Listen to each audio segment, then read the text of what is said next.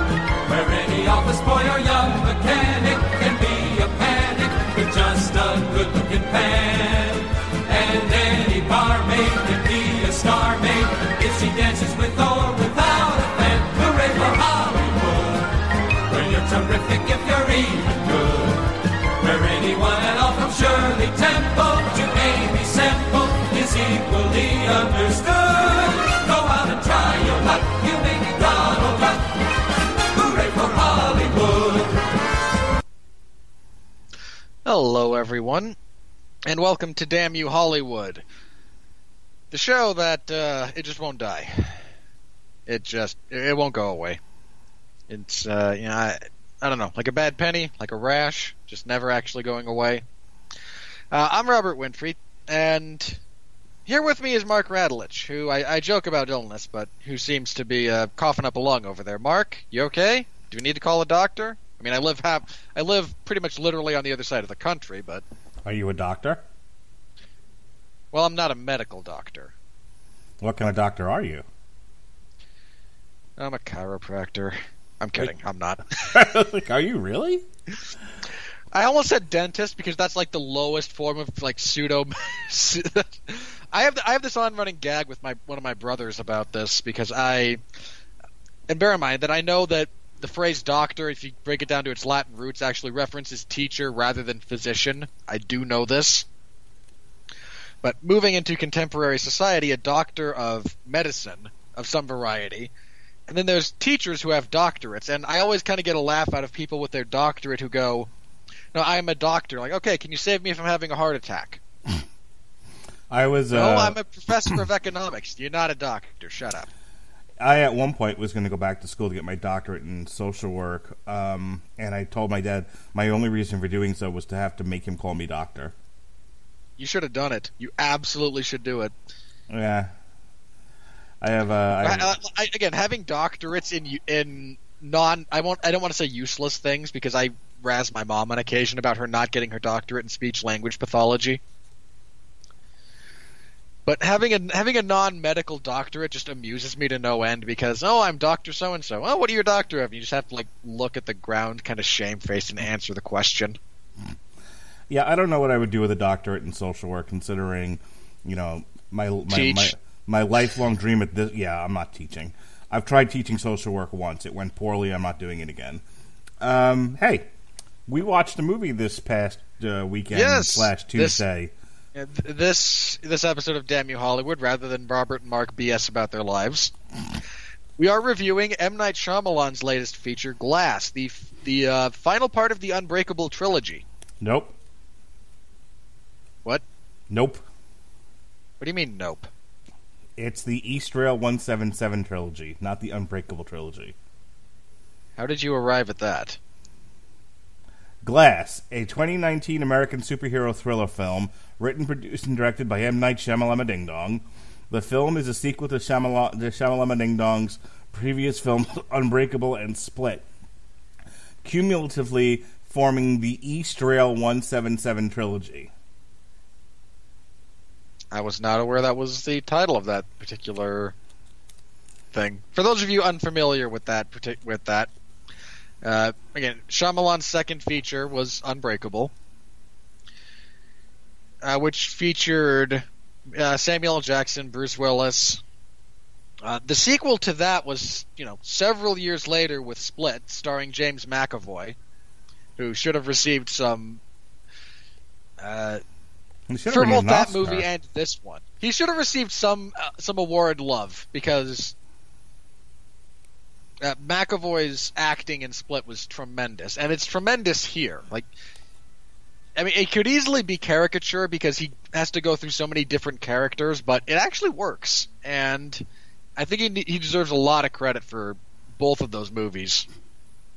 Truly, he's one of the, in my opinion, he's one of the few saving graces of Glass, but we'll get there. But yes, Eastrail 177 refers to the train that was derailed in Unbreakable, revealing that Bruce Willis is in fact the unbreakable man. It is also the same train. As long as he doesn't encounter water. What is it with Shyamalan and hey, the planet's 70% water. Let me keep creating these things that are vulnerable to it. Well, you just answered your own question. When there's 70% of something around, it represents a significant threat, don't you think? Well, you are 60 to 70% water. Yeah, but you and I are. You want to create an ever-present threat if you're going to, create one. Why not? Why not water? It's everywhere. It's easy. You don't want to overcomplicate this. It's it has to be a specific type of wood. Then you have to find ways to get that in there. No, with water is everywhere. You're right. It rains. It collects in puddles. There's pools. Sure. So you are now an impotent individual if you happen to live in Florida where it rains frequently. No, instead he lives in dreary as fuck Philadelphia, where it also rains frequently. Incidentally, I am for the first and last time in my life going to be jealous of people in the city of Philadelphia. Bill Cosby once referred to it as Filthydelphia, but why do you say such things? Because the UFC event in Philly got its main event over the last couple of days, and it's Edson Barboza versus Justin Gaethje. Violence. So much violence. Anyway. Yes. Plot synopsis. Go. Okay, hang on. Hold on. I have to ask about... No! Just hear me out. I'm curious about what... Hold on. I just have to ask, because you're not a fan of Shyamalan's work generally. Nope. What led you to putting this on? Was this just, we have to have a Damn You Hollywood in the month of January, and this is the most interesting thing to me? No, I was genuinely curious after the success of Split.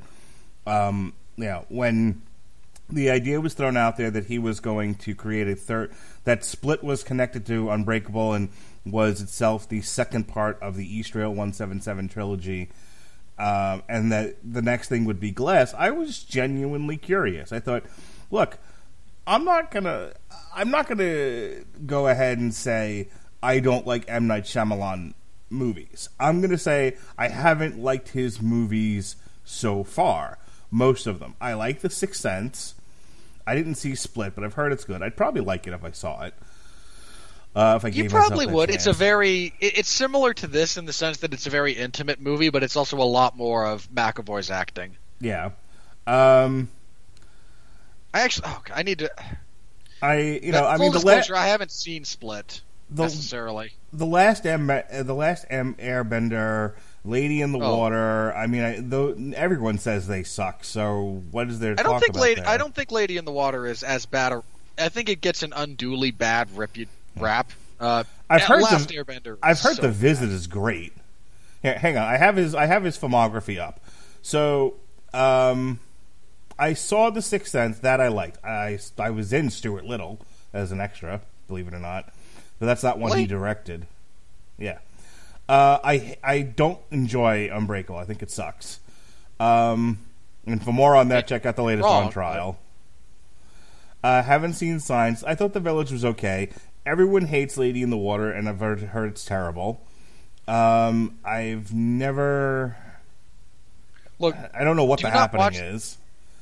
Oh, The Happening is so bad. I mean, first of all, it stars Mark Wahlberg, so it can't be good. And then it's worse from there. Like, that is so bad. There's literally a scene where the characters try to outrun the wind. Speaking of which, the last Airbender, from what I understand, is so bad it should be studied. No. This goes beyond so bad it should be studied. This is so bad it should be forgotten. After Earth, I've heard, is terrible. And then that After Earth came off as so much more of like just a vanity project for Will Smith. So everything from The Lady in the Water to After Earth is terrible. And then he comes back with The Visit, which was good, from what I understand. Split was so good that they green-lighted Glass. And here we have Glass. And here's what I'll tell you. I'm going to try my damnedest tonight to not give in to the same sort of forces that make us rip apart movie reviewers in the third part of our program. I'm going to try to review the movie as fairly as I can and leave my personal opinion out of it. Because I do feel like there are some truly interesting and cinematic elements that are appreciable about this feature. I just fucking hated it. That is the difference.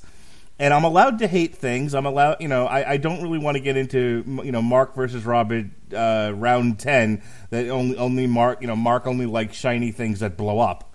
It's not even about that. It's, I have my preferences, but I can recognize when something is well done. So that's what I'm going to talk about. And I'm going to try to leave my personal opinions out of this. So you're doing what I normally try to do. And fail most times, but yes. In fairness, yes, I fail. My life is a failure. I'm used to it. By contrast, I'm going to do what you normally try and fail to do. That's not true. I don't fail. I can usually excitedly and with a lot of passion describe what is good about a film and what I like about it. Yeah, so that's because in full disclosure, I enjoyed this movie a fair bit. I also know there's a lot of it that isn't good. You first of all, you are one of those people who I'm starting to realize really do enjoy a good gay cowboys eating pudding type of movie. So I'm not surprised that this boring piece of horse shit just tickled your bag. Having said that, I'm sure there's a lot of wonderful elements of this movie that we can talk about and enjoy. Yeah, the supreme irony of your joke there, I really don't like Brokeback Mountain. Every time I do the gay cowboys eating pudding thing, you say that. Like it's going to stop me from using the gay cowboys eating pudding line. I would like it to, because it was a stupid line when South Park made it. It's never going to happen. I know. Alright, anyway, here comes your plot synopsis for those curious or worried about spoilers. We pick up with I don't know if I should call him the Beast or the Horde or just James McAvoy. The Horde is the collection of... I would say the Horde if you're going to refer to his character, because the Beast is one specific personality. Yeah, the Beast is a personality. I mean, you could call him Kevin because that's the original personality. Well, in the wiki, it's James McAvoy as Kevin Wendell Crumb / the Horde. Yeah, I love that. They credited him with all the individual characters that he played. That was great. Waka waka. I'll probably go back and forth between those two, but you'll know who I'm talking about. This picks up in the aftermath of Split, where he is, spoiler for that movie, largely successful in releasing the Beast and killing a bunch of people and going on a rampage. Now he is still trying to do a lot of the same stuff. As I understand it, the basic premise of the Beast is I'm going to show people that what the peak of human capability is. I believe he also punishes those who he thinks are pure, but those who have been molested, he's got a thing about okay, people who have like not had to deal with a bunch of shit in their lives. Like, how dare you? How dare you have a good life? I will punish you for this. That sounds about right. But anyone who is broken, he is their champion. He is trying to encourage them to rise up and show them what they're capable of, and et cetera, et cetera. Anyway, the character has kidnapped a bunch of cheerleaders, and they're waiting for the beast to come out and kill and devour them because he cannibalizes them. While that's going on, we have David Dunn, who is still being a low-level vigilante out in the world. He breaks into the house of a couple of morons who, like jump people on the street for crappy YouTube videos. And he proceeds to beat the crap out of them, which I found deeply cathartic. But he is looking generally for the beast because he is he has super endurance, super strength. As long as he doesn't get as long as he doesn't take a bath, I mean, he must reek. He is, sorry, for those of you who don't know, his weakness, we referenced it earlier, his weakness is water. And so he's out looking for the beast. He's walking the areas in Philadelphia where the beast has attacked people. He's walking in London, speaking Italian. Sorry. I don't even know the song you just sang, so. It's Walking in London by Concrete Blonde. You and Jesse were not born in this country, I swear to God. I feel like every time I talk to both of you, I feel like I'm talking to Moscow on the Hudson. You just think that you just don't think there's a world west of the Appalachians.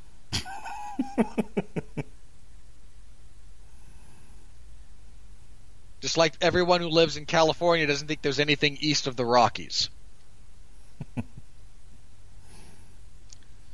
I mean, that cartoon from the New Yorker that shows like the New Yorker perspective on life, where it's just like, hey, here's New York, here's a bit of the coast, here's this great empty mass, Texas maybe down here, and then California way over there. That is accurate. Go on. Anyway, as he is looking for the beast, he eventually finds him. We get a bit of a fight between the two of them, where they both get to show off a little bit of their superpowers, before they are abducted by authorities and Dr. Staple? God, it's like this guy writes with a 10th grade understanding of symbolism. Anyway, they are arrested, not abducted. They're both criminals, technically speaking. They're arrested, they're put in a psychiatric hospital, and are told that this doctor has 3 days to try and convince them that they're delusional and not actually superpowered. Or the moon will crash into the Earth. It's vague. At the time, like, I have 3 days, and I'm gonna do. And if I can't sell you in 3 days, well, boy, howdy, I can't sell you at all. So we get a few interactions between the two of them. She has a therapist because she's also the person who has taken over care of Elijah. What is his last name? Burke. Burke, thank you. No, that's not correct, sir. That's a character in professional wrestling. It's Elijah Price. Price, okay. Really? There's an Elijah Burke? There was, and Sylvester Turkai. I remember Sylvester. Elijah Burke became the Pope, Dynamite De Niro, or Dynamo De Niro, or Dog-Eared De Niro. Yeah, okay, I remember him. He was in TNA for a while. Anyway. Yes, that's when he was Dope-Faced De Niro. Anyway, she's taking over care of Elijah Price, and he is, of course, the super genius. What? Wile E. Coyote, super genius. I don't understand the reference there either, but okay. Really? What? You've made it a few times, but I mean, I know who Wile E. Coyote is. Yeah, Wile E. This isn't that difficult. Wile E. Coyote says, I am Wile E. Coyote, super genius. He's not always a mute character. Okay. I've missed that, I guess. All right. You've never heard him say Wile E. Coyote super genius? No. I feel like me, you, and Jesse have to do a podcast. Mark teaches American culture. And culture. No, this would be Mark teaches East Coast culture. That's not an East Coast thing. Wile E. Coyote was widely represented throughout the United States. What, did you not have Looney Tunes in Europe? Not Europe, Utah. Thank you. First of all, I haven't lived in Utah my whole life. Second, yes, I've seen plenty of Looney Tunes. I've never seen the ones where he talks. Okay, well, I'm going to spam your Facebook page with talking Wile E. Coyote when we're done here. I don't get me wrong, I know it's happened. I just don't recall ever seeing it, so... Anyway.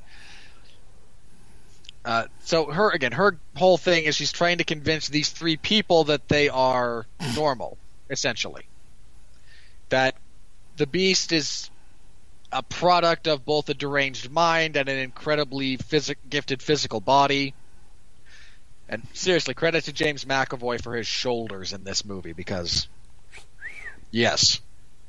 Hubba. She tries to convince David Dunn that he's just unbelievably perceptive. Like, no, you are the best mentalist ever on an unconscious level.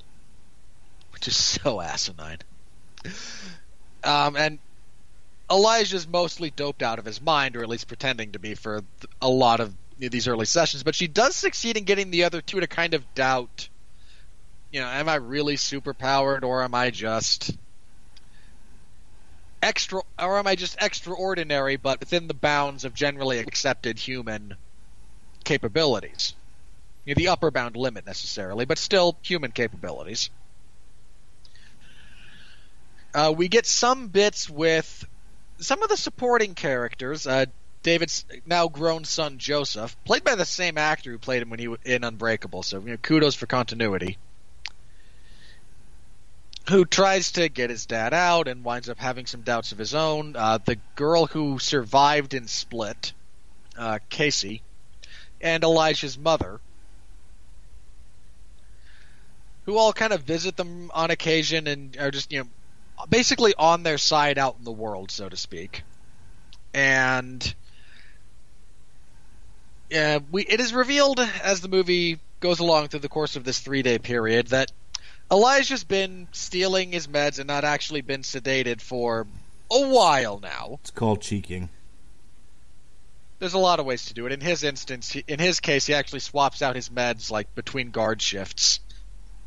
He swaps them for like aspirin or something so that he can just take them as much as he wants and not have to fake it. But he's not actually getting the medication they want him to get. He arranges a meeting with the Beast after talking with some of the other personalities, so they can team up, because he ostensibly wants the Beast and David to fight at the opening of the brand new Osaka Towers, which is a real Marvel pun, and fully intended, I'm sure. And again, the Beast wants to get the broken people of the world to rise up, and wants to do so. So now he needs publicity and a stage to do it on. For the meek shall inherit the earth.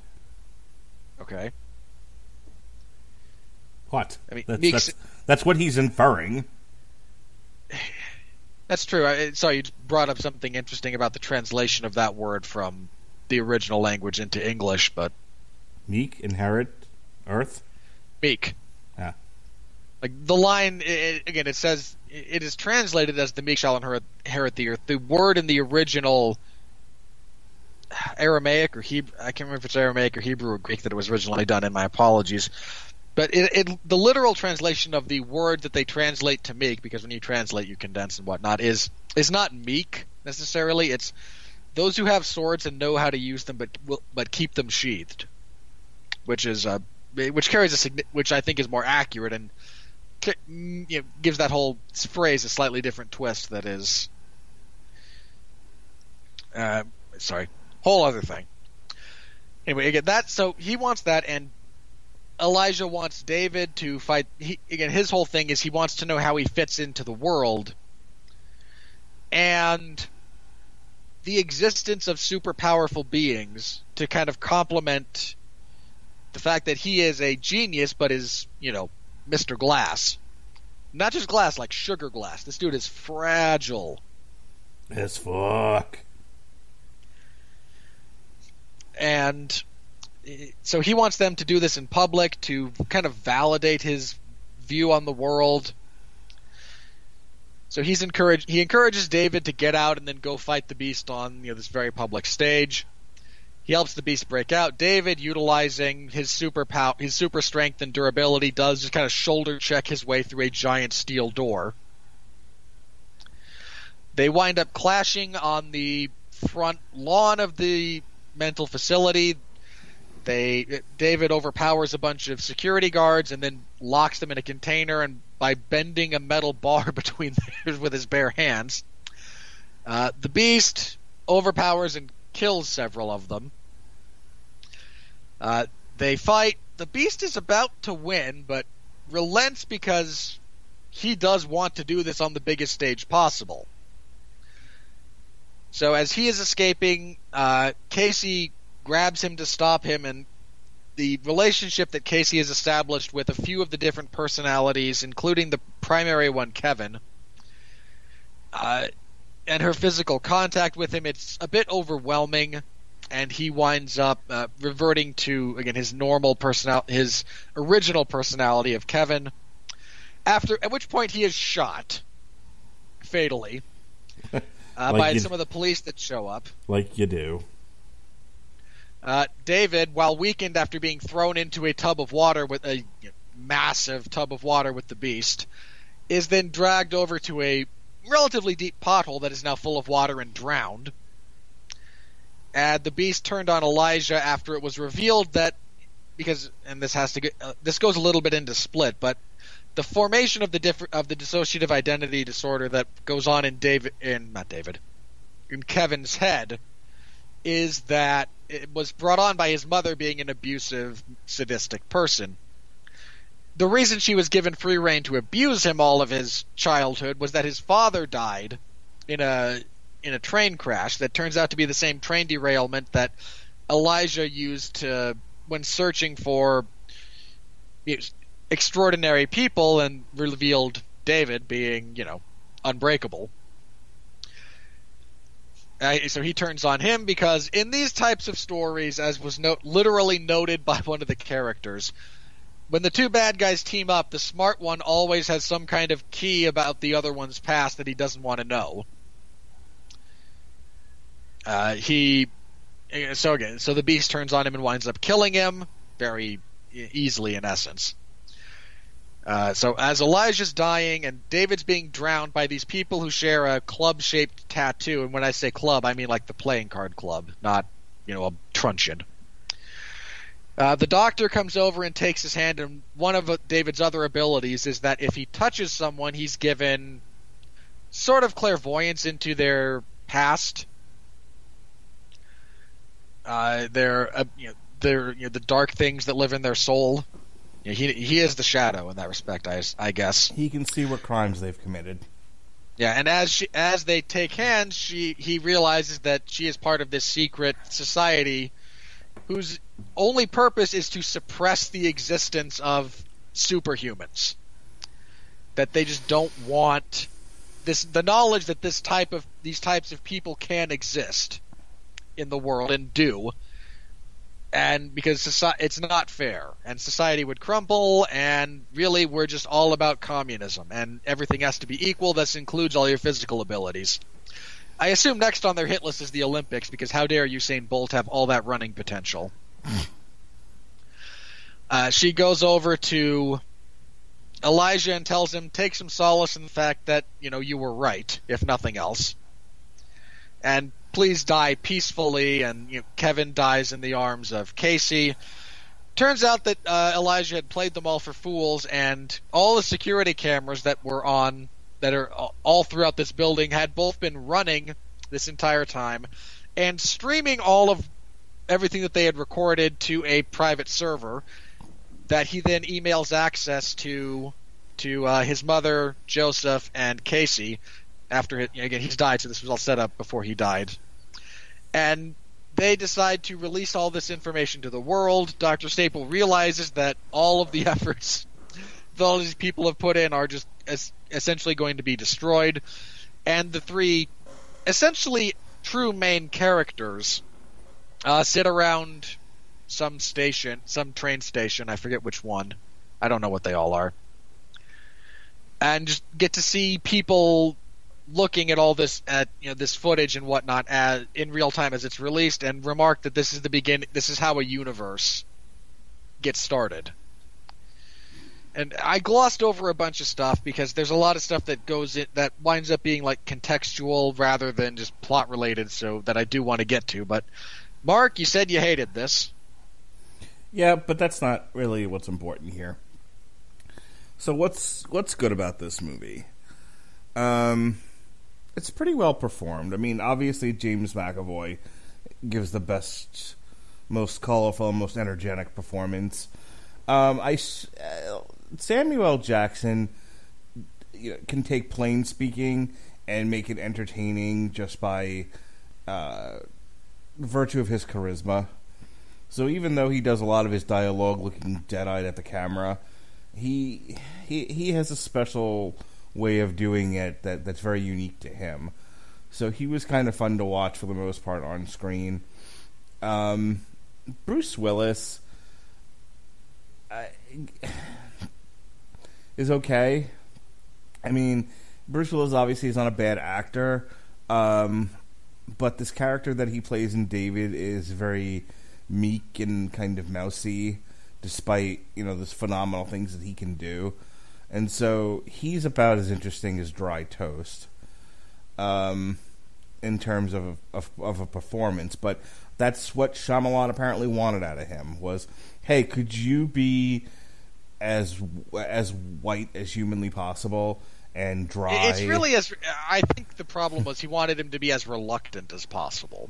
Yeah, well, because he is the reluctant hero, but I think they took reluctance and dumbed it all the way down to as uninteresting as possible. Well, I said in Unbreakable that he's sad and dead-eyed. And he is sad in that movie. I mean, that's part of the fundamental premise of his character. Is this is a guy, but I don't think he's struggling with that. He's not much better in this movie. So there's that. Sarah Paulson, I believe her name is. Sarah Paulson is Dr. Ellie Staple. She does a really good job of playing a mental health professional. She comes across. Speaking of dead-eyed. I mean, look, having trained in this professionally, I know that like whenever I have to deal with a patient, especially one that has had to be forcibly removed from their housing unit, and I have to do an assessment. There's things you do with your voice. There's a whole approach so that you come across as empathetic and not as attacking, especially in an environment. Which is important in an environment like mine when you're dealing with, people who can be very hostile or what have you. And I thought you deal with a lot of crazy people. There are a lot of angry people, that's for certain. I deal with a lot of people who are coming off drugs, and so they're highly irritable. And you can't do what some of our nurses do, which is start yelling at them.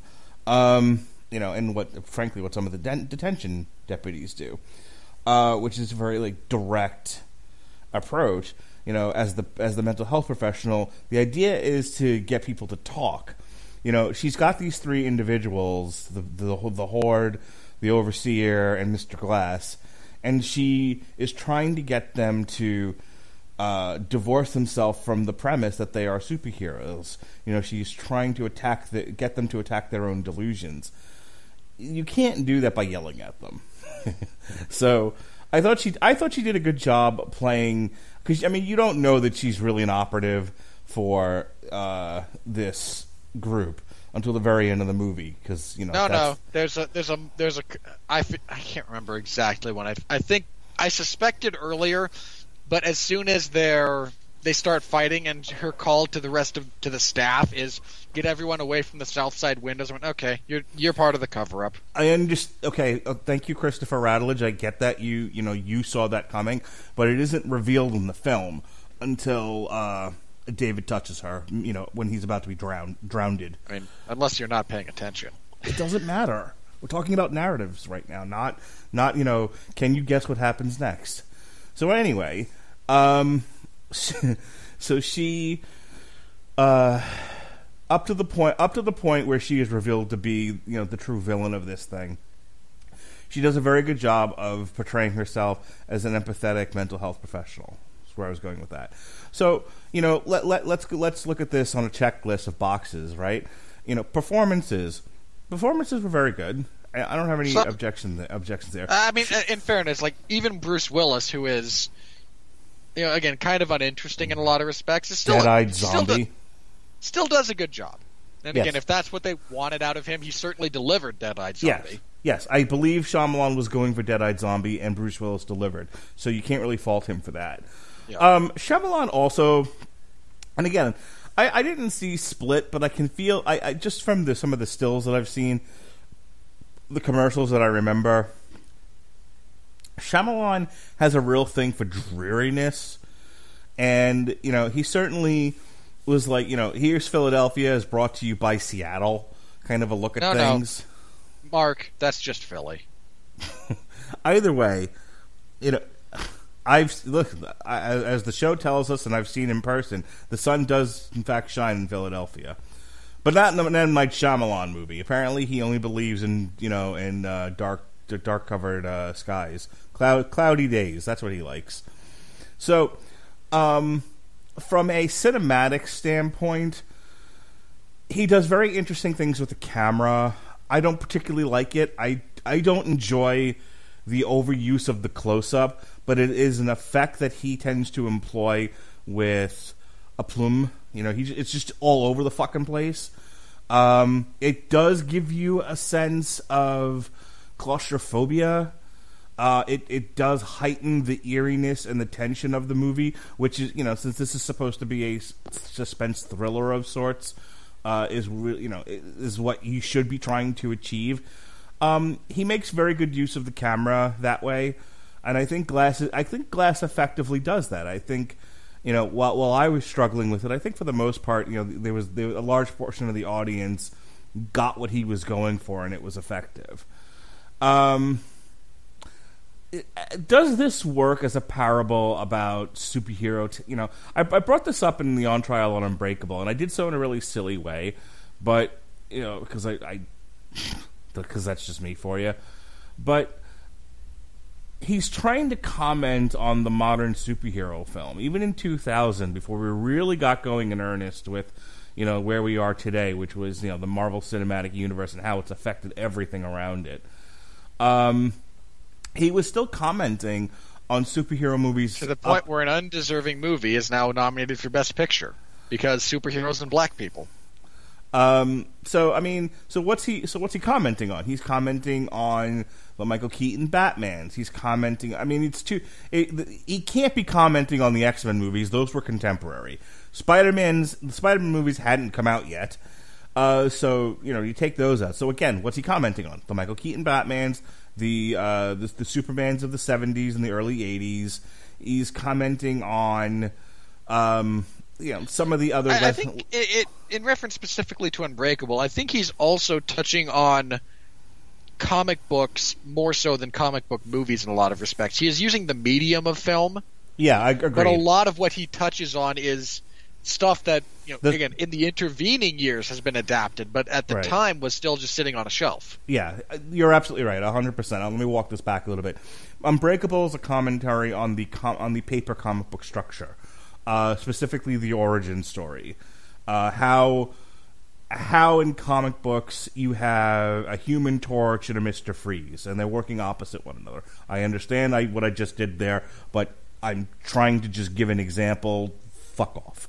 I was not going to comment on that. I knew what you were doing. I completely get because you're just talking about how you get one guy at one end of the spectrum and one guy at the other. Someone actually commented about this, about how in a lot of the Marvel movies you have a hero with an established set of powers and a villain with the same set of powers. And that goes on for a while. You have Hulk and the Abomination, you have Iron Man and Ironmonger, a different set of films and well before all of that, but Spider-Man and Venom. And someone commented that they were getting tired of Marvel villains having the same exact power set as the hero. Fair complaint. I mean, especially if you really think about it. Like, when was the last time you saw a Marvel, especially a debut movie, that the hero was not facing someone with basically their power setup? Yeah, it's you can talk about Thor and Loki being more of a yin and yang than a mirror image of one another, but that's fair. Yeah, but that's about it. Yeah, I mean, the Red Skull doesn't really have a power set. He's just a Nazi zombie. No, the Red Skull is another super soldier. There you go. And that's literally how he's created. He's an earlier batch of the serum that wasn't perfected yet. Okay. So he literally has the same powers as Captain America. Moving on. So where I was going with this, where Unbreakable is commenting on comic book structures, and to one degree or another, doing so in a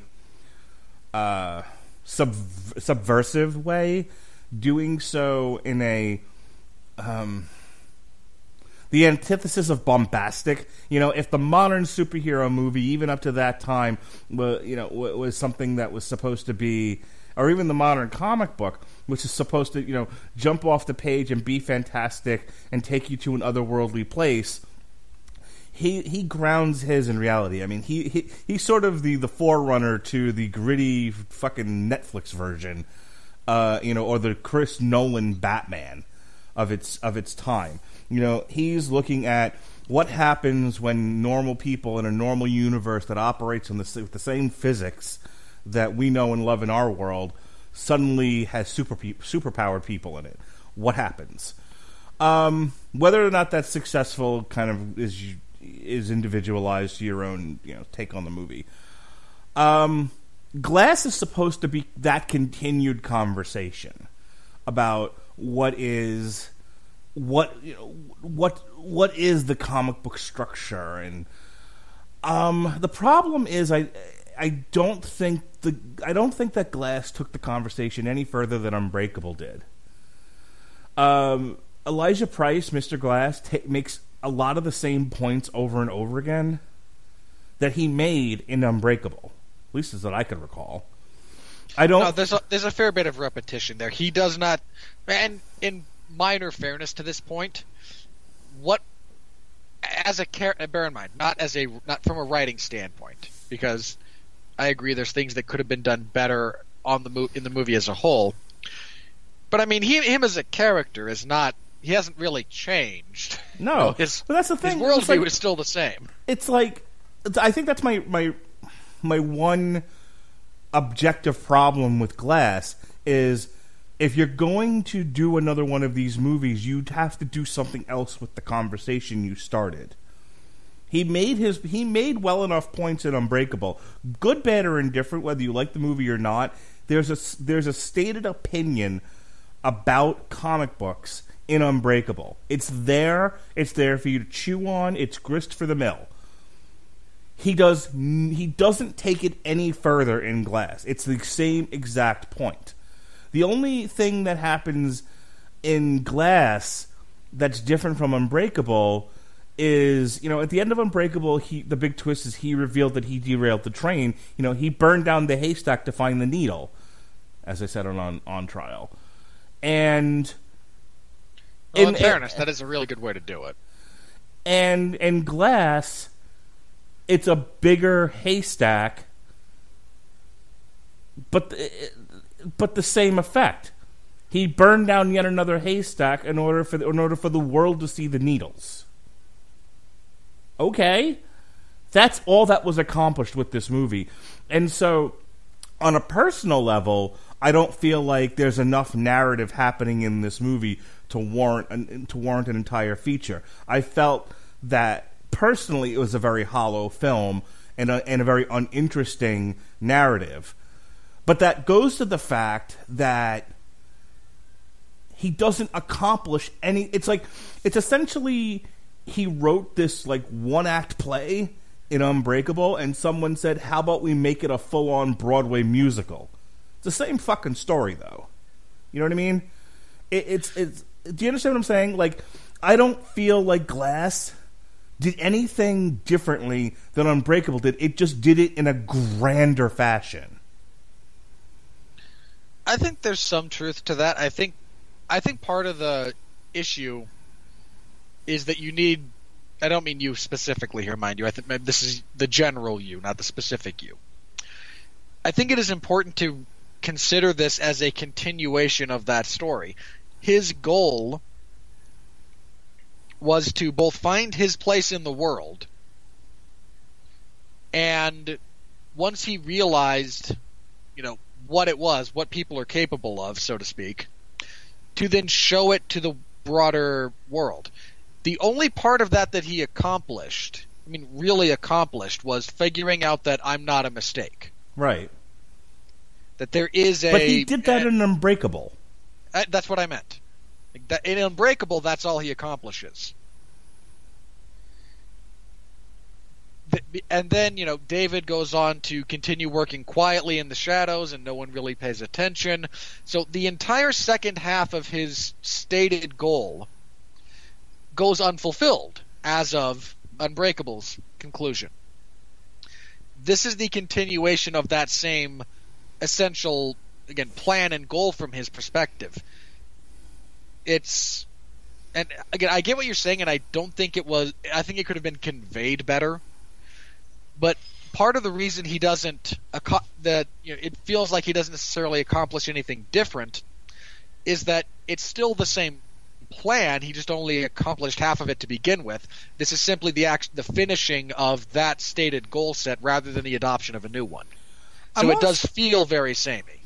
I also don't like the idea of thinking that somebody with dissociative identity disorder has a superpower.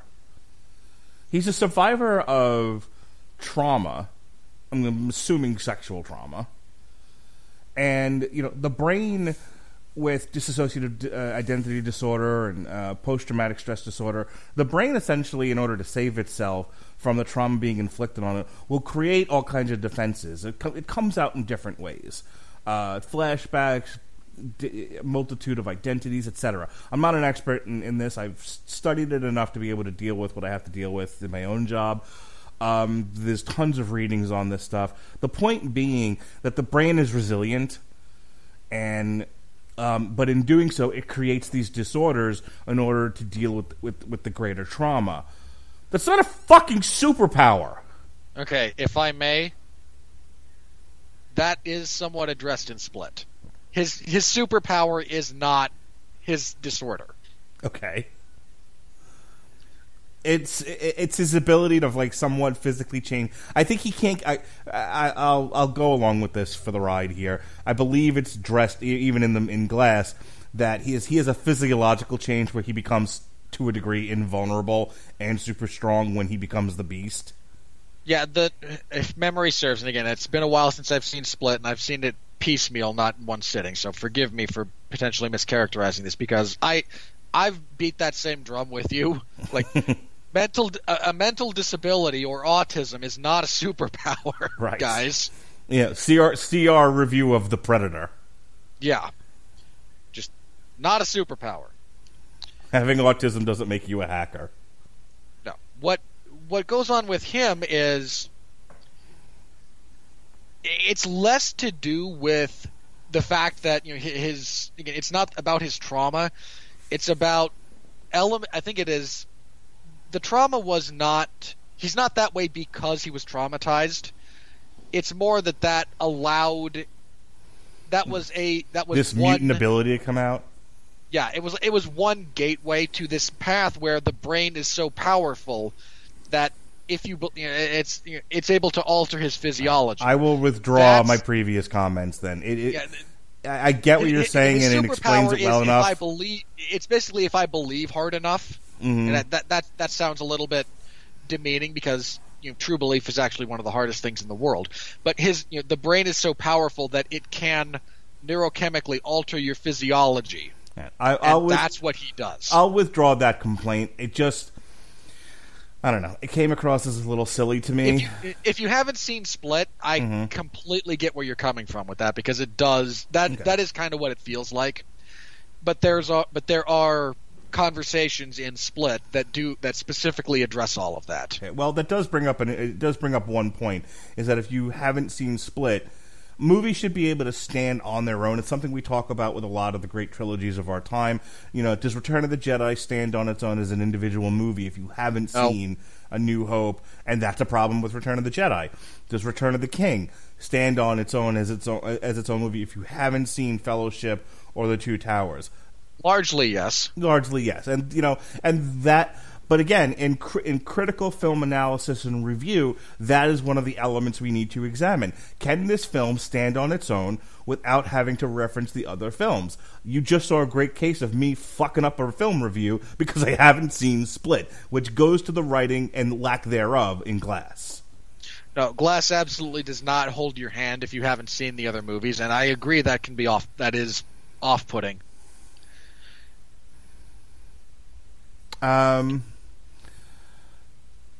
Lastly, I don't have a whole as far as critical analysis and film review of an objective nature, I don't have a tremendous amount more to say. It felt a bit. I said it felt a bit hollow. I don't feel like it reaches far enough. I don't feel like it goes deep enough. I don't feel like it says anything about the nature of comic books that wasn't already said in a previous film. It doesn't stand on its own. The performances are good. For the most part, the cinematography is fine if you were going for dreary. And fairness, I think he is. Yeah, no, I can't argue with the guy's vision, even if it's not particularly appealing to me. And then, so that's really it. That's all I have to say about it. All right. Personally, I agree with. Hang on. Did I do a good job of being objective? Yes. Thank you. More people should. A lot more people should. Again, I do want to have because you talked about what your issues were objectively. Then you said at the end, okay, here's why I personally have issues with it. That's how that should be structured, is my belief. That's why, again, when I do this, I try to do basically what you did. I try to go, okay, here's my problem. Here's what I think structurally. Here's what I think works. Here's what I think doesn't. Here's why I like or dislike it. Because it allows for the appropriate separation of those two things. Because I enjoyed this movie, and I don't have any issues with anything you said critically. I feel like there is, and this is actually part of something of it's a crying shame. Maybe not crying, but it is a shame that as comic book movies were just starting to take off, that's when we got the Watchmen adaptation. Because comic book movies now, and bear in mind, I will specifically cite the MCU because the DCEU is barely a thing, from a narrative perspective at least. I mean, it exists. There are movies. Aquaman just made $1 billion. So it's not going anywhere necessarily, but it's not coherent. Or cohesive. I mean, we're not even sure Henry Cavill is still Superman or not. We don't know if Ben Affleck is still Batman. Like, there's too much confusion there. Whereas at the moment, the MCU is stable. I say at the moment because this time next year, I'm not so sure, but we'll see. And given the massive success, comic book movies as such are ripe for a good deconstruction. And Watchmen, very famously, deconstructed the superhero genre in comic form, and then I actually like the Watchmen movie. I'm probably in the minority there, but I did enjoy that movie a great deal. And it's just kind of a shame that we're not going to get some adaptation of that really tackles now that we've got comic book movies that are commercially successful, critically successful. Hang on, let me jump in here. We don't know what we're going to get with the HBO series. Also true. A deconstruction of Game of Thrones, where everyone lives happily ever after. Which, I mean, bear in mind, Game of Thrones in and of itself is a really interesting deconstruction of a lot of fantasy to begin with. So, everybody fucks on that show. Everybody. Yes. Everybody fucks everybody. Yes, this includes brothers and sisters. Yep. That's my takeaway. I'm smart. Go on. Well, look, we know why you watch the show, at least. Boobies! That's all it takes. It's all that's needed. That's why Mark's getting back into professional wrestling, because they showed Alexa Bliss topless. Nope, that's not what happened at all. It's technically what happened, but it's horribly misleading. No. I'm saying I'm not watching Raw because I've heard about Alexa Bliss topless, but I'm good with just videos on YouTube. Go on. All right. So the point being, I definitely feel there was a much deeper conversation or discussion that could have been had around these same topics that this movie doesn't really dive into. And it's kind of a shame because it was well positioned to do that. It just didn't for whatever reason. I wish they would have done more with the interjecting of doubt, because I think there was a sense of I feel like there should have been more time spent kind of with, okay, okay, Elijah, genius. There's a lot of geniuses. The Beast does some pretty crazy stuff. Does some very upper echelon human stuff. But that's not the same as superhuman. I would have liked more of a slightly greater discussion and a bit of paranoia and doubt about, okay, well, wait, what have we really seen? And can we explain it away? Because that is, in many respects, that is what should have been, in a lot of respects, the central kind of crux of this movie is, well, wait, are they or aren't they? And it was well positioned to have. I think it's kind of a shame they never had a real discussion between the Doctor and Elijah, because there you have the person desperately trying to convince these people that they're not spectacular, that they're not super, either for her established reasons of simply wanting to make this her field of study, or for the actual reason of if they believe they're delusional, we don't have to kill them. Against the true believer, the guy who knows, like, no, I know my place. I have learned my place in the world. I have learned, I have seen the hidden truth of the universe in some respects, and you're not really going to dissuade me from this because you can't.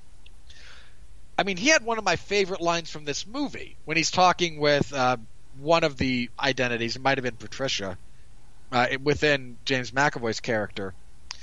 And he just says, everything extraordinary can be explained with science. That doesn't mean it's not true. Mm. Which is a profoundly brilliant line in a lot of respects.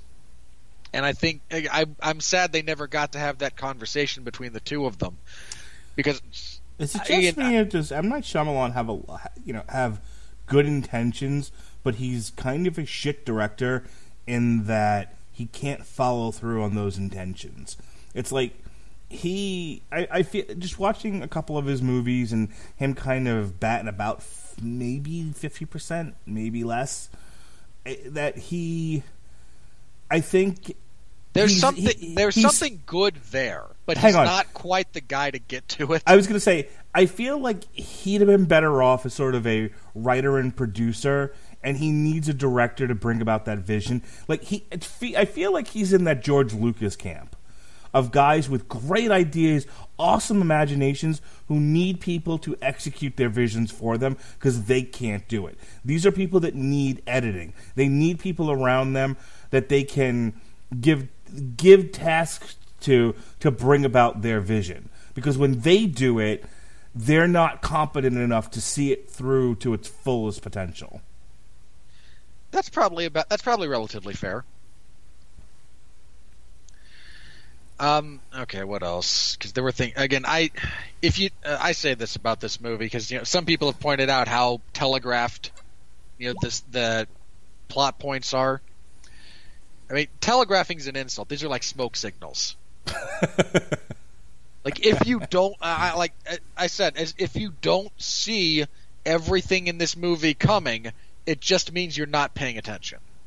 And I don't mean that in some, like, detail way, because I'm a stickler for details and thinking things through like that. I mean, you're literally, like, not paying attention to the fact that they're referencing comic books all the time.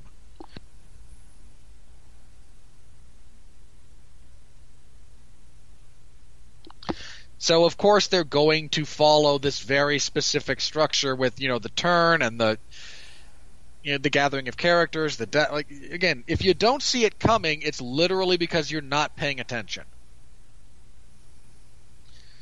And if it's that telegraphed, I can't help but feel like it's intentional in some respects.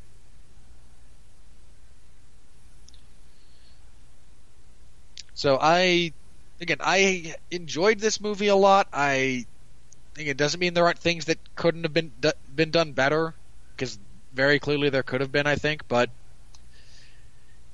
for what it was, I enjoyed myself for the 2 hours I was there. More so than at a lot of other movies. I did not. I feel like you're always finding a way to make me feel the suffering that I make you feel with movies, and I'll tell you, though this was not intentional, I was hoisted by my own petard. The experience I had with this movie was boredom, hatred. I wanted to throw things at the screen at times. I walked out during the scene where young Elijah Price is on the ride, and he loses his protections, and so he starts to hurt himself, unintentionally. But this is a very, very personal thing for me. I can't watch children get hurt like that. It was unbearable, and I needed to leave. I went and got popcorn, I think, or something, or whatever. I came back when I knew the scene was over. That's fair. I mean, like whatever gets your goat personally is whatever gets your goat personally. Yeah, I don't need to get into it any further than that. It was one of those where, this poor 8-year-old with horrible brittle bone disease is about to board a ride that's probably going to jostle him about. This seems like a bad idea. We watched Saw, and those, Saw, I would avert my eyes, but I didn't feel emotionally compelled to leave the theater because the pain of what these people were suffering was too much for my own person to bear. That was, with Saw, it was like, this is gross, I don't want to watch it, but I can listen to it just fine, and I have absolutely no affection for these people. I felt bad for that kid, I mean, he's a tragic character, in a lot of ways, and scenes like that just kind of drive it home that, he's not a good guy. But there aren't really, there's a reason he is the way he is. Mm-hmm. And, which is, in fairness, a mark of good character writing, that they're understandable, if not relatable. Are we ready to move on here? Let me think. Is there anything else I wanted to touch on?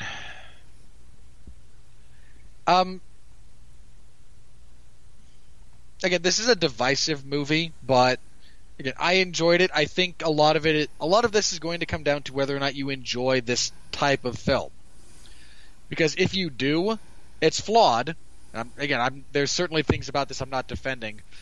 I agree with you that it feels a little bit shallow. Like, there's more there that they never really get down into. I'm not sure if it's overwritten or underwritten in certain portions of this movie, because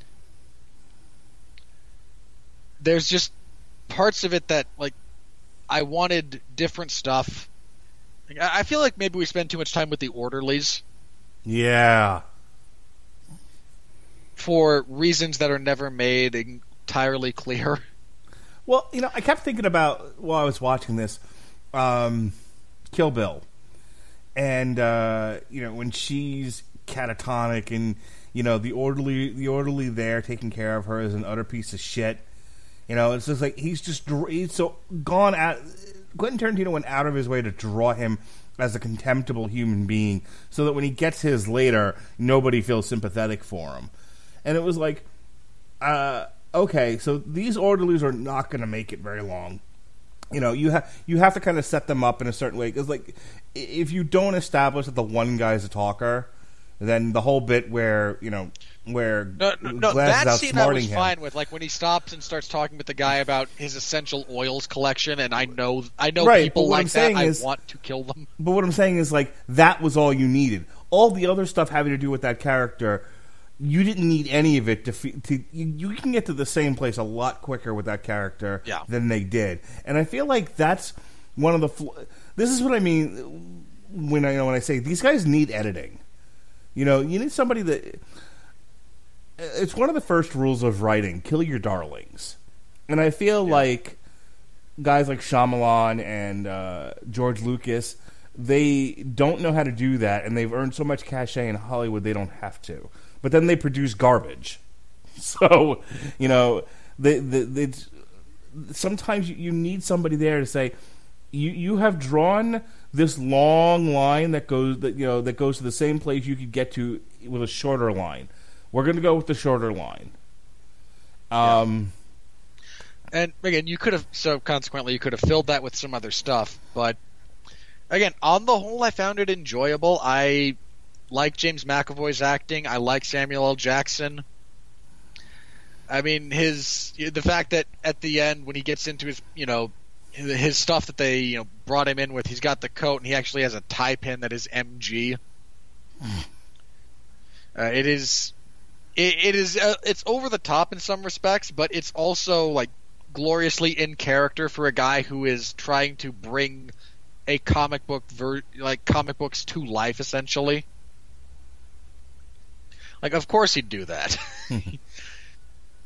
All right, ready? Yeah, I think that's it for this. So we should be moving on to the money. Mark's favorite thing.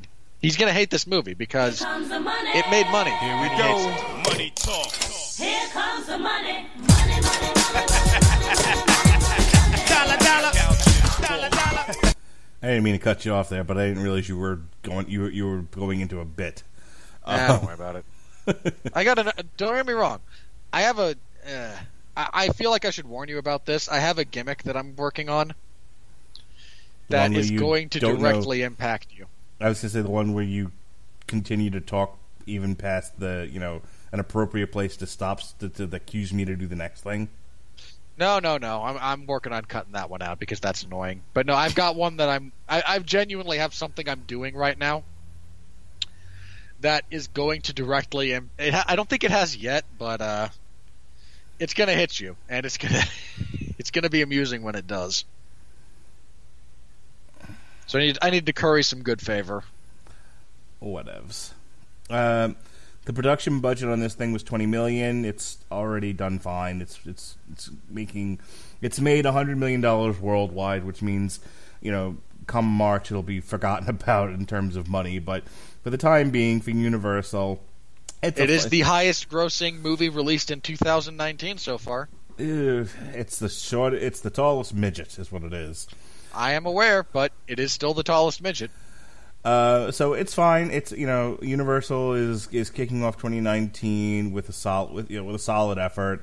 They are currently not the most laughable studio on the planet for the year 2019. Good for them. It'll be Sony by the end of things. I just want to go ahead and revisit 2018 for just a moment. You can pretty much take these to the bank in terms of this is where the year is going to end, and it's not getting much better than this. Obviously, the top four didn't change pretty much since the summer. It was Avengers, Black Panther, Jurassic World, and Incredibles. Aquaman rose to number 5. It made over $1 billion. I think it's just about finishing its run at this point, or it will be shortly. And then it'll be released in India and make another $30 million. Venom came up behind it, and it has already been greenlit for a sequel at number 6. Bohemian Rhapsody, almost $800 million. It might. They've released a version of it where it's a sing along, which I thought about taking my daughter to, and then I was told to decide against it. So we might watch that. Yes, one by home. all means, take your daughter to the theater to watch a bunch of Queen fanatics go to a sing along.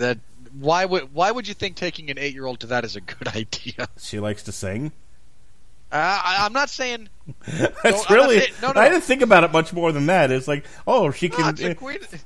And again, at its surface, like, it's a Queen sing-along. My kid likes to sing. This will be fun. She can actually talk in the theater and no one will yell at her. Right. Oh, wait, it's a Queen biopic. It's a biopic on Freddie Mercury. I wonder what types of people will be there. I don't worry about that. So, yeah, we'll watch that one at home. Anyway, Mission Impossible, number 8. That's already been greenlit for, I think, 2 more sequels. Hooray, huzzah. Deadpool 2 came... Why?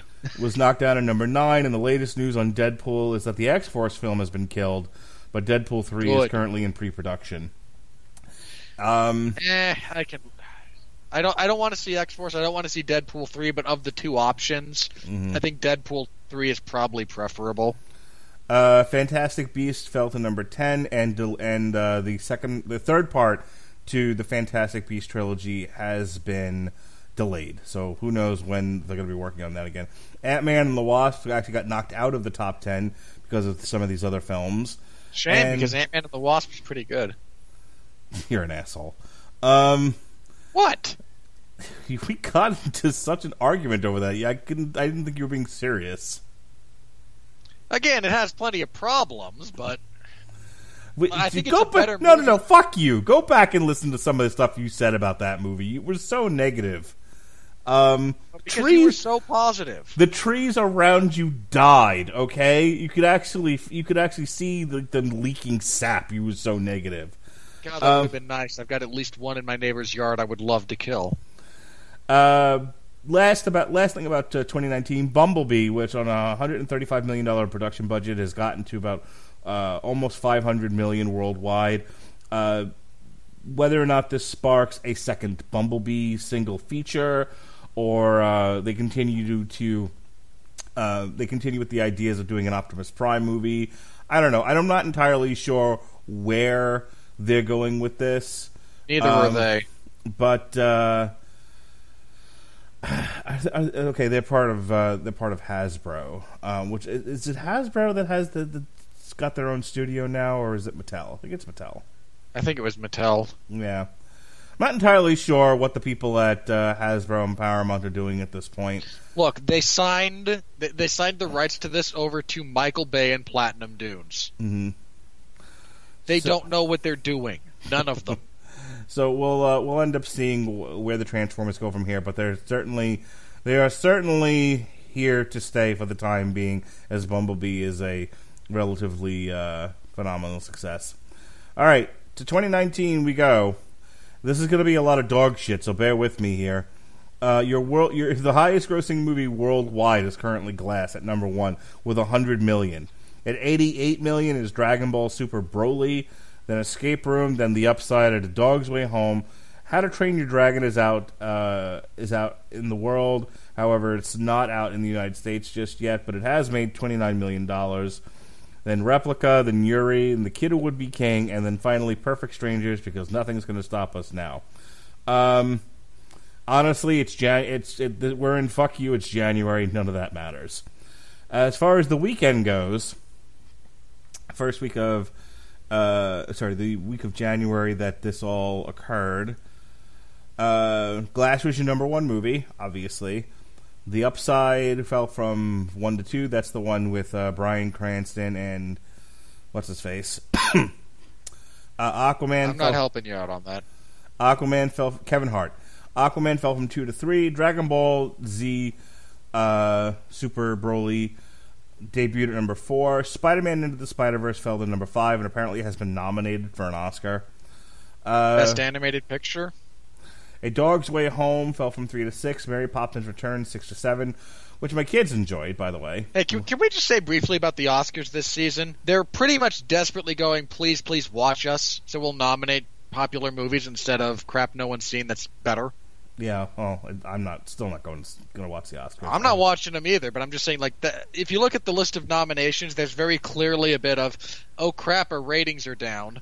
Mm-hmm. It's almost like people don't like listening to actors speak. when they're not acting, because no one actually does. We don't actually have a host because we gave into crappy Twitter outrage over Kevin Hart. Yeah. He made stand-up jokes 5 years ago. Good God, we can't let this stand. And so they're like, okay, so we'll nominate Black Panther. That'll be our piecemeal for running a black man out of hosting the Oscars. Escape Room fell from 5 to 8. Bumblebee 7 to 9. And On the Basis of Sex, which I saw and quite enjoyed, as a matter of fact. I don't know how you could have possibly enjoyed that movie. I was entertained. Felicity Fuckface was actually Jones. Thank you. Felicity Jones actually gave a enjoyable performance.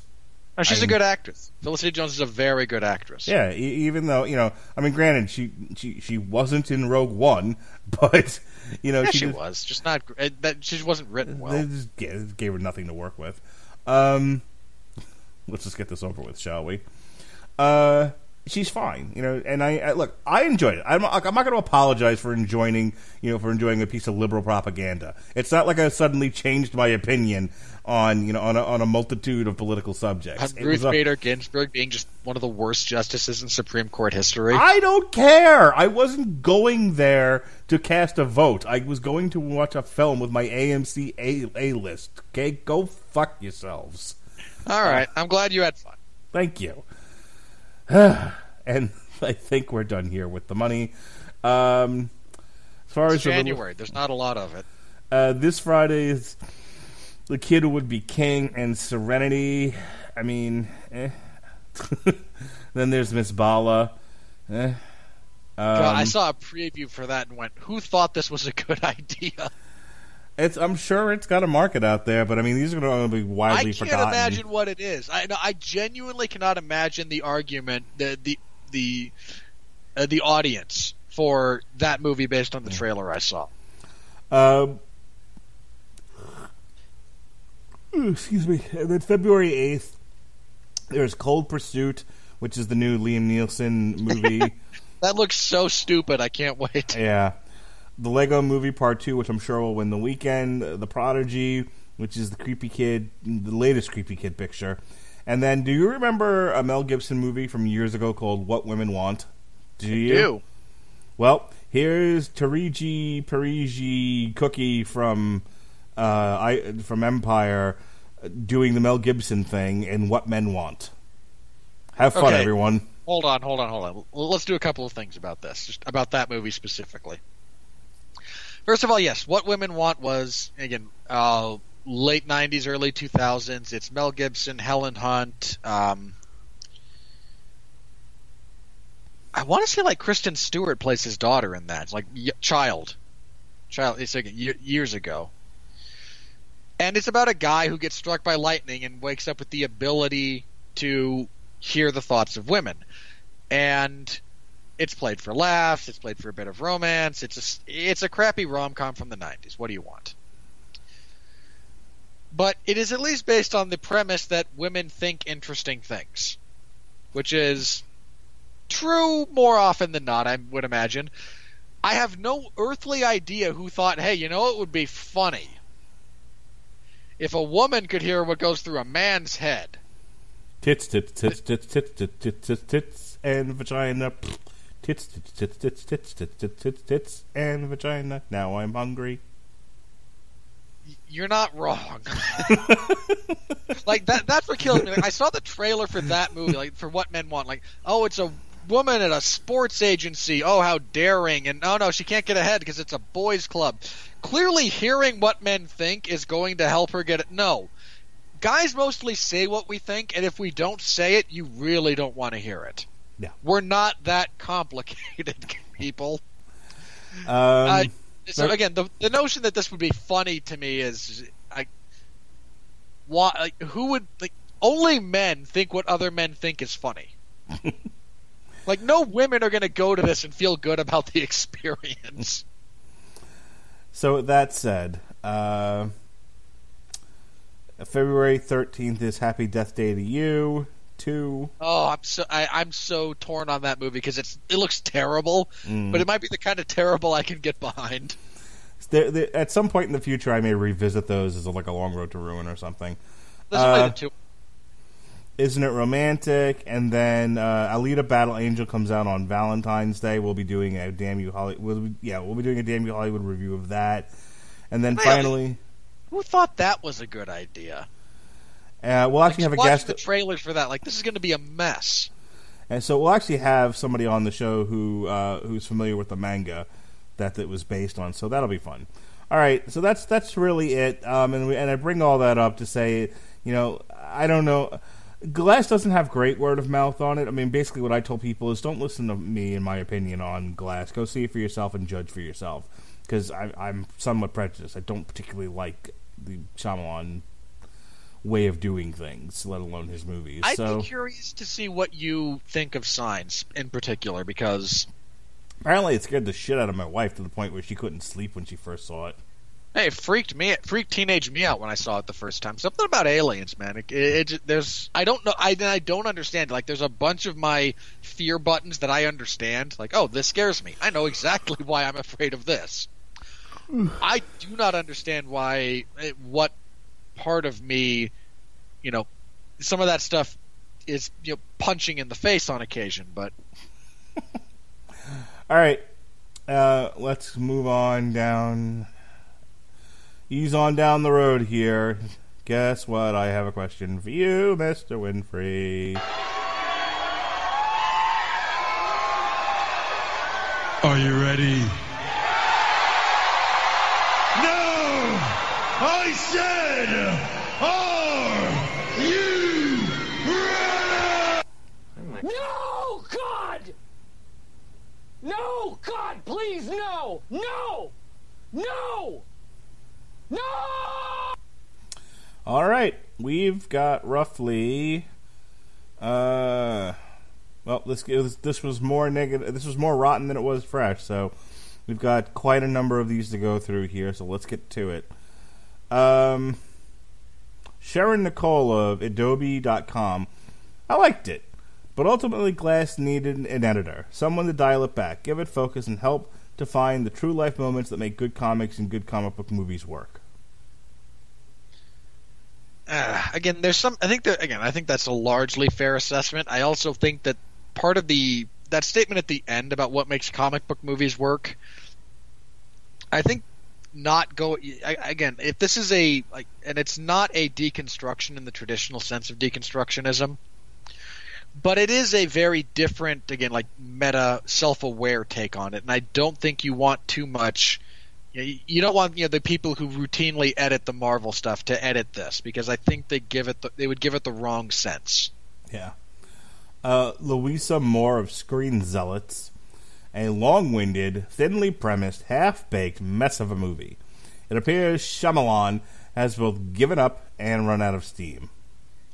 I imagine this person positively reviewed Split, and I don't say that as a negative, but there's a lot of I don't understand too many people who have a very disparate sense of those two movies. If you liked Split, I don't understand what your major objections would be to this one. I'm going to read these next two back to back. Michael Ward of Should I See It? And then Matt Oakes of Silver Screen Riot. Shattered. Broken. Cracked. Insert whichever pun you choose. Personally, this is one piece of glass I won't want to be looking at ever again. And if you think that's funny, I don't. The glass, quote unquote, is half empty in a laughably bad ending to the Shyamalan trilogy. Yeah, this isn't laughably bad. I mean, again, if you don't like it, that's fine. But again, if you want laughably bad, you have both Avatar: The Last Airbender and The Happening. If you're just loosely sticking with Shyamalan's filmography for a moment. Those are so bad you can't help but laugh. I don't think there's a lot of laughter to be had in it. Again, even if you didn't like it, this isn't so bad. This does not stray into so bad it's funny territory at any point. Predictable, yes, again, if you're paying attention. It's horribly telegraphed. That's not the same thing. Johnny Gazmonic, Fanboys of the Universe. What's frustrating beyond Shyamalan's inordinate fascination with his own work and his precious final act twists is that there really is nobody to root for in Glass. What? I don't think... Really? You root for Bruce Willis. So you're not rooting... So not only are you not rooting for Bruce Willis, you're also not rooting for the genuine personality of Kevin, who they don't go into huge detail here, but who was horribly abused to the point of developing unbelievably debilitating dissociative identity disorder. You don't root for that guy to have a happy ending? Again, the Beast? No, sure, you don't root for the Beast. He kills people. Fair enough. But it's also abundantly clear that he is an aspect of this other person who is just desperately trying to deal with the pain that life has thrown at him. I'm sorry, if you can't root for that on some level, then I question your connection to humanity. And bear in mind, I do question my own connection to humanity daily. But you're incredibly wrong about all of that. I mean, in a somewhat bizarre... And again, I don't disagree that Shyamalan has a bit of a fascination with his own work. That's probably true. I would slightly object to the notion that this is one of those Shyamalan twist endings, because this type of stuff happened all the time in comics well before Shyamalan made movies. If you're talking and very explicitly dealing in material that does twists like this all the time, see things like, hey, the Secret Wars, or Captain America was a Hydra sympathizer all along. This crap happens all the time in the media that it is referencing. Of course it's going to do it. That doesn't mean this is one of those Shyamalan twists. I think you're radically mischaracterizing it. Jennifer Heaton of Alternative Lens. I wish Glass were either much better or much worse than it is. It is neither a satisfying conclusion to a trilogy nor an entertainingly bad disaster. It's just kind of dull. Yeah, I can see that. That's pretty fair. We may have to cut this in a minute. I'm starting to go here. Let's see. Have any of our friends weighed in here? Come on, Joe Morgenstein. Not Morgenstern. I can't deal with old man Morgenstern today. I just want to kill him. I want to find him and throw hard-boiled eggs at his head. Let's see here. I want to find that 3-day-old pie. You know, at the pie store, the one that's old and crusty. Here we go. Pie him in the face with it. Jeremy Johns of JeremyJohns.com. You self-employed loser. When your third act falls apart, that's what people are going to remember, and I feel that's what happened here. See, I don't think the third act falls apart. I mean, if anything, the big critiques aimed at this movie should be aimed at the middle. Yeah, I would say the third act is when something actually happens. Hang on, really quick. Sarah Mars of Laney Gossip, the glass is half empty.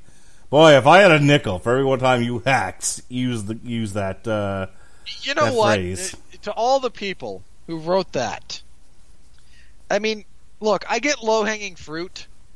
You all just sat under the tree, opened your mouth, and decided, you know what, I'm going to wait for this. I'm not even going to reach for it. It's going to have to fall to me. I am so... You are that, the character from the Shel Silverstein poem, who gets thirsty, but is so lazy she just waits outside for it to rain. That's you people and your quality of writing. Chris Evangelista of Slash Film. Like Superman exposed to kryptonite, directing Glass has robbed Shyamalan of his powers. No, really? You're not going to point out the infinitely worse movies that he's created? That statement makes no sense. Why would you reach for that metaphor if you don't actually have a conclusion to it? Rohan Nashar of the Hindustan Times. Bruce Willis, once the biggest movie star on the planet, has been made out to surrender top billing, and Shyamalan, once the path-breaking genius, is now offering meta-commentary on not only comic books and comic book culture, but also, strangely, his career. Okay, minor note. When did Shyamalan ever break ground? I mean this in all sincerity. the he's dead all along thing, he didn't create that. Right. Are you unfamiliar with film history, you moron? And second of all, of course, I mean, you mentioned that Bruce Willis was at one point one of the biggest box office stars in the country, in the world. Sure, you know who the highest growth, who has been in the? Do you know whose career? Again, like, this is weird to say it this way, but Samuel L. Jackson is the highest grossing actor of all time. If you look at the movies he has been in, he is the highest grossing actor. I'm going to end with this one. He and Harrison Ford actually have swapped it back and forth a few times. We're going to end with this one. I think this one's very insightful. I think there's a lot to digest here and a lot to say. When you set me up like that, man. And I feel like this particular person really earns her star as top critic. Mara Reinstein of U.S. Weekly. Oh, God, why? I see disappointed people. Really? Any other... you didn't want to throw a weakest link reference in there? How about this is like, I'm the king of the... Any other pop culture references you really want to reach at the peak of their... at the peak of their popularity there, lady? Oh, wait, it gets better. Eric Eisenberg of Cinema Blend. The conclusion of this film is a worse disaster than Eastrail 177. No. I mean, one's an actual train wreck. One is... I mean, again, one is a train wreck. One is telegraphed. That's not the same thing. Oh no! I can't believe they killed they killed characters. I mean, what media are you consuming where you're unfamiliar with character death? Roger Moore of Movie Nation, Robert Winfree's spiritual father. I hate this man so much. A watchable but self-serious and pointless dissection of the comic book genre. I mean, of course it's kind of self-serious. Like, have you not seen Shyamalan's work? The Happening would be better if it were at least quasi-tongue-in-cheek or intended to be so bad it's good. Hey, Robert. Yes? Knock, knock. Who's there? It's Joe Morgenstern of the Wall Street Journal. Oh, no. Not old man Morgenstern. I'd rather talk to a Jehovah's Witness. The concept is intriguing, but the emotional payoff is negligible. The surprise ending is feeble, and the whole enterprise resembles a recycling bin. Now get off my lawn. Let's deal with a couple of these. Look, Grandpa, sit down for a minute. You got to take your pills. Okay, yeah, I'll give you the emotions a little bit flat. They probably could have, especially if you haven't seen the preceding movies. You don't get a lot of the emotional payoff. That's fair. But anytime you take a meta or again quasi-deconstructionist view of material, of course everything you talk about is going to seem familiar. I mean, that's like watching Austin Powers and going, boy, this sure seems like a recycled James Bond film, doesn't it? I mean, duh! All right, this is the last one. Ready? Okay. This is a top critic, by the way. Mick How do LaSalle. these people get this? In all seriousness, what are the qualifications for top critic? How effectively you can blow one of the editors at Rotten Tomatoes. Mick LaSalle of San Francisco Chronicle. No, Rotten Tomatoes doesn't have editors. They're just an aggregate. Worst movie of 2019. Not even close. Hold on. Hold on. It's not right at all. You had to do it. You just had to say it. So I have to look at it. So I'm going to look. Okay. Let's see here. So we haven't had a whole lot released yet. You really going to say this is worse than Escape Room? I mean, I like horror movies, but really? I mean, A Dog's Way Home is nothing but pulpy schlock. Replicas is... Really? You think this is worse than Replicas, which is just like Keanu Reeves? It's Keanu Reeves, like talking to Keanu Reeves. It's Keanu. You have like this might be the worst movie of 2019 because it's the only movie from this year you've seen. All right, I think that we've reached our conclusion here. That's actually it for the month of January. Again, we'll be back in February with another Damn You Hollywood for Alita Battle Angel. But if you Why is Jake Gyllenhaal a thing? Someone explain this to me. And I say this simply because, sorry, this might seem apropos of nothing, but I'm looking over February because Mark went through some of it, so I was curious what else shows up there. And there's a Netflix movie called Velvet Buzzsaw, starring Jake Gyllenhaal, and I can't help but wonder. You see, Jake Gyllenhaal is a very capable actor. This is not a knock on his acting, and he was also in the trailer for... Because he's going to be, Mesmero or something for Spider-Man Far From Home? Mysterio. Whatever. They're all the same. Racist. Look, hang on. You're a quasi-mystical comic book villain specifically related to Spider-Man, and your name starts with an M. You're all the same. And I defy you to prove me wrong. I don't understand why you hate Mexicans. What does that have to do with anything? Rey Mysterio, never mind. Hang on. So my point there is Jake Gyllenhaal, while a very capable actor, is in the worst movies you could possibly be in. Like, I wish I could see Jake Gyllenhaal attached to a movie and go, oh, I can watch Jake Gyllenhaal act. That because he's a good actor. But instead, I look at it and go, this man makes the worst career decisions possible, and yet still retains not a relatively A-list billing. But I know that his involvement is usually a mark against the entire movie, not because he's bad, but because of what it says about the movie generally. And I don't know how he has survived all of that. Okay. Anyway.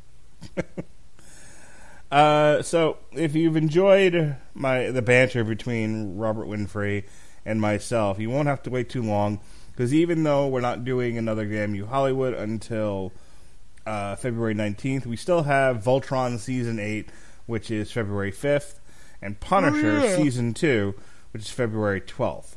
So, there's all that. Oh, God. Both of them were disappointing in very different ways and for very different reasons. Meanwhile, let's talk about this week. Tomorrow on the Metal Hammer... tomorrow on the Metal Hammer of Doom, we'll be looking at the new Papa Roach, Who Do You Trust? And then Mr. Toxic Masculinity is everywhere you look. He's Pat Mullen, and he's going to be joining me not only to discuss Season 4 of Fuller House, but he'll also be doing a live... Robert Winfree has abandoned the Radulich and Broadcasting Network, and he took the 401 Ground and Pound radio show with him. So now that is the exclusive property of 401 Mania. So we said, well, fuck Robert Winfree. We'll just do our own thing. So we're going to go ahead and do live commentary of Thurman versus Lopez, which is live boxing on Fox proper, at 8 p.m. So give that a whirl. You get to hear me and Pat do more commentary, which I'm sure will end with Pat saying boxing is terrible and I quit. We'll follow that up February 2nd with Sergey Kovalev versus Elater Alvarez, which will be on ESPN. I believe. 10 p.m. full card streaming on ESPN Plus. Oh, I don't have ESPN Plus. That might not be happening anymore. Wait, which part? It says the full card is streaming on ESPN Plus beginning at 7 p.m. For what? For Sergey Kovalev versus Elater Alvarez. I'll check my listings on that one. Oh, God. I don't want to say anything that could get either of us in legal trouble. Mm-hmm. But you have the internet. All right. We'll talk about stealing later. Sorry. I don't condone stealing, but sure. this is one of those things I have to, anytime someone goes, and again, anytime someone says something like that, I just kind of like, I roll my eyes a little bit because I know you're not naive enough to think that there aren't other options. If you're moral enough to resist them, I absolutely applaud you. And I do. No, you don't. Real quick, really quick. Jesse Starcher has never seen Monty Python and the Holy Grail, yet what we the hell? Yeah, I know. Yet we reference it all the time, and so it's finally on Netflix. We're going to strap Jesse to a chair Friday night, and we're going to make him watch Monty Python and the Holy Grail, and we'll do a live commentary over that. So that'll be fun. Monty Python and one of the Holy Grail is the best movies ever. It's up there. The following week, it's Runaways. We've got a Runaways on source material. We've got Runaways Season 2 on TV Party tonight. Pale Horse Named Death on the Metal Hammer of Doom. And The Crown Season 2, and then the aforementioned Boxing on February 2nd. February 4th is The Search for Ray Palmer. Voltron, then Bring Me the Horizon. And then the next On Trial will be February 7th, and it will be for Pan's Labyrinth. The question was asked, what could you possibly say to prosecute this thing? I don't know. I've never seen the movie. I guess we'll find out. Which movie are you prosecuting? Pan's Labyrinth. I mean, look, I can tell you how you will prosecute it. Okay. How dare there be dialogue? How dare there be dialogue I can't understand, and why I hate reading subtitles. This is the worst. None of that's true. I'm fine with subtitles. And why is everything done practically? I want shinies. I want computer-generated imagery, not this very talented actor in a suit. Okay. You go ahead and eat a dick. I'll be just fine, thanks.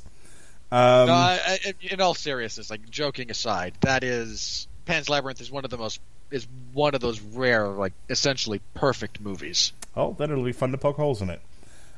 We've got The Punisher Max Volume 5, The Slavers on source material, then Punisher Season 2 on February 12th, Beast in Black February 13th.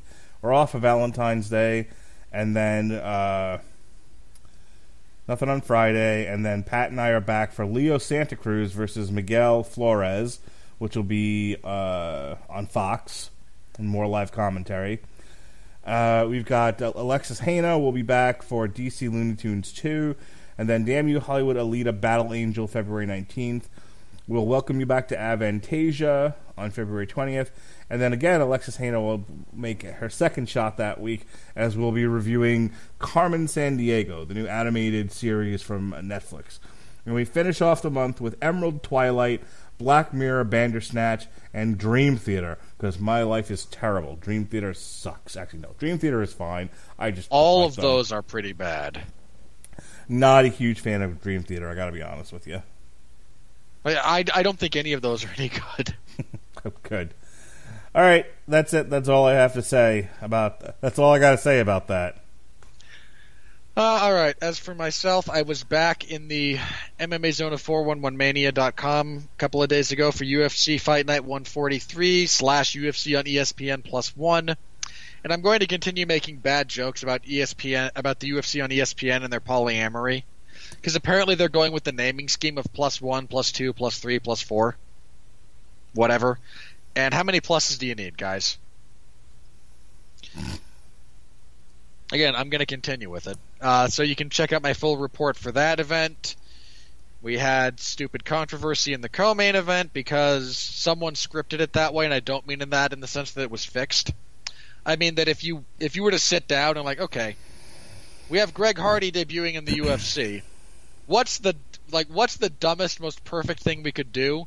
Him getting disqualified for landing an illegal knee after having a bad fight for 7 minutes. That's what it would be, and that's exactly what happened. Also, again, the main event, Henry Cejudo done rolled over TJ Dillashaw like a steamroller. That was funny as hell to watch. And then TJ after the fact, TJ's still undefeated in his own mind. No. The ref stopped the Dodson fight early. The ref stopped this fight early. I don't know how they scored the first fight for Austin Sow. I don't know how they scored that fight for Cruz. I'm the best ever. I want an immediate rematch back at flyweight. Gimme. That is TJ Dillashaw. A man after midnight. Stuart Lang posted on Twitter after something TJ said, "Shut up, skinny Owen Wilson," and I can't unsee it. I cannot unsee that comparison. It's hilarious. Because I also hate Owen Wilson. He's so bad. But anyway, so check out my full report of that. Again, the latest edition of the 411 Ground and Pound radio show, where we go over all the fights from that card. We also talk about all the major news of the last week in MMA. I get to gush about Gaethje versus Barboza because one of them is going to die. Those two are going to kill each other, and I can't wait. So again, you can check out all of that. Speaking of 411, Mark will be in the Fact or Fiction segment in the MMA zone of 411 Mania this week. So give that a read. Vote for who you think won, not Mark. I kid. Seriously, vote for who you think won, whether that's Mark or the other guy. Who is the other guy? All right. Also, a new thing that's come up, I think, over the last couple of weeks that I'm going to be doing. My Fridays, which were previously free, are now not, apparently, for the near future. For those of you who don't know, Larry Zonka, again, one of the bosses over at 411, who shouldered a workload comparable to like 8 other human beings, mind you. He's indisposed for the moment. He's posted about it on Twitter. I don't want to go into details, but he's out for a while. And so the site has been kind of like trying to find 8 other people to do the workload of one Larry Zonka. And a section of that fell on me. Well, it fell on me the first time, the fact that I volunteered for it ongoing because I'm a nice guy. Here's my question. Is this going to affect Countdown to Endgame, which we have scheduled for Fridays in April? Yeah. It might. What are you doing? And what are you doing? And tell me when I have to cancel this Countdown series that you pitched. Hang on. I don't. Again, it's April, so it's enough time. It's enough time in advance. I might not have to. I can probably work around it. I'm going to be covering Impact Wrestling. Oh God, why? Because it drives traffic. Are you fucking serious? Look, they sent again. Like all the there was an email that was sent out saying, here's some stuff we want covered live. Here's stuff that we're happy to have just reports on after the fact. We could really use someone covering Impact. It has a fan base. It has, people that tune in. Again, so if someone could, and I wound up doing it a couple of weeks ago on short notice because, Jeremy Thomas just messaged me kind of out of the blue and said, we need someone to cover Impact. Are you free this evening? It streams free on Twitch, and I went, yeah, sure, why not? I proceeded to then piss off everyone who was reading along and commenting because I hadn't watched any professional wrestling in 5 years. So was there a lot of who the fuck is that guy? No, there was a lot. There were a lot of people that I knew, and bear in mind when I say any professional wrestling, that's weekly, reliable stuff. I watched a fair amount of I binged a fair amount of Lucha Underground a few. 2 or 3 years ago. I binged a fair amount of that, so I knew a lot of the main players there. The last thing I remember watching on Impact, which was then TNA, was Nigel McGuinness's debut, because I loved Nigel's work. And bear in mind, that also includes all things WWE related, just hadn't seen. And I said this at the top of the thing, is okay, there's a lot of people who are going to show up whose faces I don't know. A lot of my pro wrestling knowledge at this point is osmotic. And apparently this makes me a WWE mark.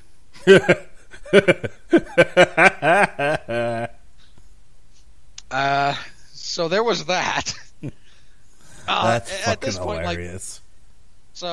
At this point, part of the reason I think, you know what, this might be amusing is just to see how much they all can't stand me at this point. So we'll see. But Impact is also, it's only 2 hours. It's I think it's 6 to 8 my time. So I might, again, I will, if no other solution has presented itself in a few months when that comes up, I might very well just tell them, you guys don't pay me enough for this when I have something else I'd rather be doing. Okay. So we'll see. I will do everything in my power to make sure that I can still go through with that because I'm looking forward to that series, but you also don't pay me enough either, so. All right. With that said, thanks, Thanks for putting up with us, everybody. Glad you're all still here in 2019. We're looking forward to it in a lot of respects here on the Radulich and Broadcasting Network. Again, we have a fair amount of Damn You Hollywood lined up, which should be a lot of fun. We have a new tagline, by the way. So it's we're no longer, when you sign off, we're no longer saying be well, be safe, and behave. Our new tagline is we look forward to offending you in the future. Well, on behalf of Mark, I'm Robert. We're grateful to have offended you in the past and look forward to offending you in the future. Stay safe, everybody.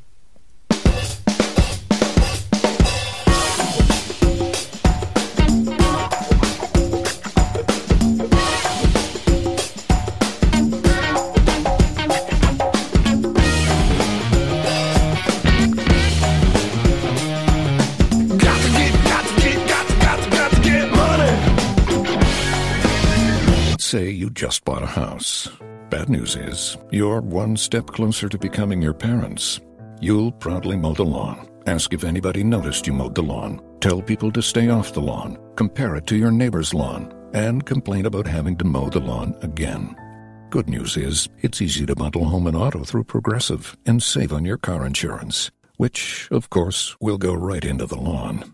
Progressive Casualty Insurance Company, affiliates, and other insurers. Discount not available in all states or situations. I'm Jay Farner, CEO of Quicken Loans, America's premier home purchase lender. Today's fluctuating interest rates can leave you with unexpected higher mortgage payments. At Quicken Loans, we've created a new way to protect you from unpredictable interest rates, so you can buy a home with certainty. It's called Rate Shield, and here's how it works. With Rate Shield, you can lock your interest rate while you shop for a new home. So if rates go up, you don't have to worry. And here's the best part. If rates go down, you get the lower rate. With Rate Shield, we really have you covered. Here are more reasons why you'll want to work with America's largest mortgage lender. For 9 years in a row now, J.D. Power has ranked Quicken Loans highest in the nation in customer satisfaction for primary mortgage origination. And for the 5th year in a row, they've also ranked us highest in the nation for mortgage servicing. Rate Shield.